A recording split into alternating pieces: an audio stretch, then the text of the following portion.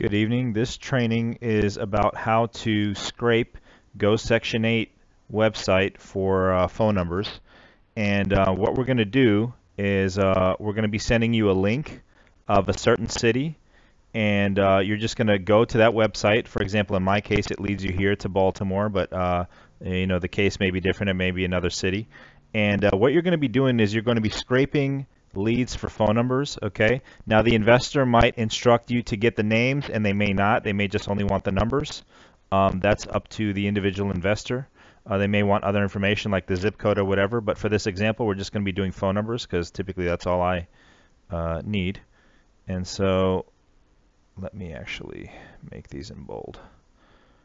What you're going to be doing, so we scrape one there, we just go back. It's a very repetitive task, very easy. You just go to the next listing, and you're going to get every phone number, and you're just going to go back, and then you're going to go to the next listing.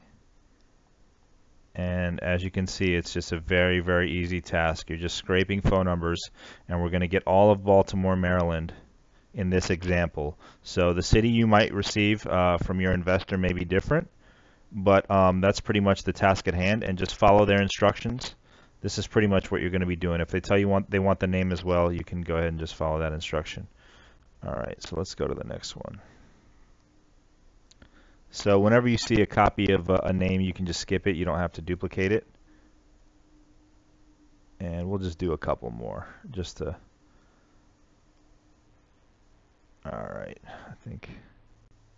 All right, so we already had done right. Let's go to another one. Done right. She obviously owns a lot of properties. Right, yeah, so this person is a real buyer. Okay, so here we have Kaila. I mean, so it's very, very repetitive task. Just go ahead and copy everything, and then once you're finished, please submit the spreadsheet. And hope you found this training. Please don't hesitate to ask, and good luck.